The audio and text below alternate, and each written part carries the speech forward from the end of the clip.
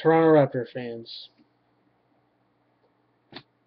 this year, y'all just maybe make the playoffs. Maybe. Probably not, but maybe. Y'all have a decent team together. You got some decent rookies. You got Rudy Gay, DeMar DeRozan, Terrence Ross, Landry Fields. You got a decent team together. Now, what this team does in the regular season, how it works together, and how it works as a group, and how the coaching staff can get it together. We'll see how it goes. We'll see if there's any trades made or anything like that. I would assume there might be one or two moves or something like that, but this team's more built for the future. It could jump into the eighth spot, seventh, eighth spot. I personally doubt it. I don't think they're going to be that good. I think they're going to be probably fourth in their division, right above the 76ers and right under the Celtics. I just don't think they have what it takes this year.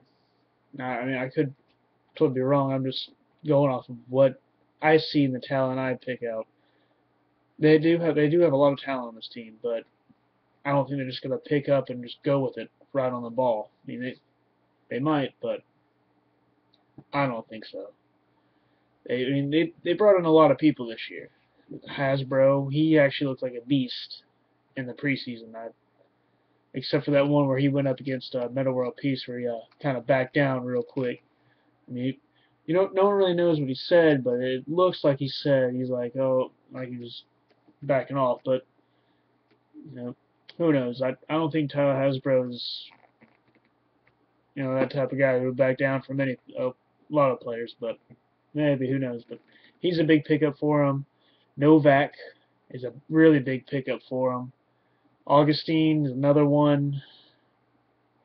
I don't know. A lot of people like Augustine, but he's kind of just a journeyman. He's a decent off the bench player. He is what he is, but for this team, I mean, this is going to help this team a lot. I mean, you got Day. He probably won't see a whole lot of floor time, but he's good to have on the bench. So I just don't think, with all these moving pieces coming around, I don't see him jumping on there and making the playoffs. They lost Bargnani. He went to the Knicks. That's how they got Steve Novak. But I mean, you never know. So with this team, I'd probably give them another 2 years. 2 years, and they'll be in the playoffs. And then maybe a year after that, maybe 2 or 3 years, they'll be competitive. Maybe trying to push to be a contender. They probably won't get it. They'll probably have to move a bunch of more pieces and pick up some picks and stuff like that to get to where they want to go. But I mean, you never know. Something could happen. They could move up, or if they don't make the playoffs this year, they could pick up a decent pick. I don't think they're not bad enough to be a lottery pick or a lottery team. So they're going to be right in the middle. They're going to be like 10, or somewhere around there, 8, 9, or 10. It'll be somewhere around there. They want to make the playoffs probably, because any one of those teams that are around there, they know they're too good to be a lottery team, but they're not good enough to make the playoffs. So a lot of people just say, oh, don't even try, just don't make the playoffs. Well, if you know you're not going to be a lottery team, why not make the playoffs? I mean, your picks are only going to be 1 or 2 spots higher.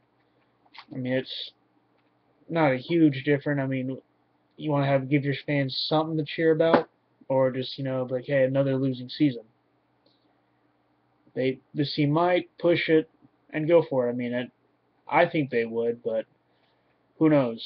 They might not have enough. I mean, they have the talent, so they can do it, but who knows if they will or not. Let me know what you think about this team.